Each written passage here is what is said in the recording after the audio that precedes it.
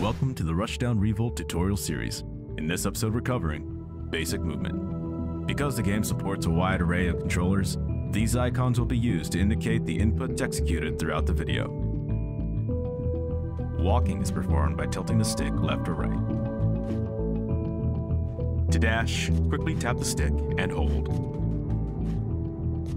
You can rapidly chain dashes to become more mobile and evasive. This is called dash dancing. By pressing the rush button, you can slide along the ground to quickly reposition yourself.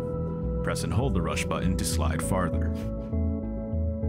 Tapping the jump button will perform a short hop, whereas holding the button will perform a full hop. Every character also has access to an air jump. While airborne, pressing the rush button performs an air rush. You can air rush in any direction, including staying in place. You can rush off the ground by inputting diagonally upwards. This is called a jump. If you have Spark, pressing jump and rush together performs a super jump. We'll cover more on Spark in the next video.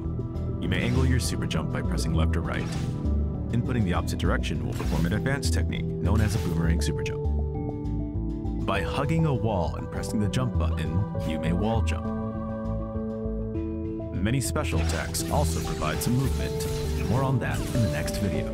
Once you combine everything together, you'll be schmooving in no time. Click on the next video to learn how attacks, specials, and combos work.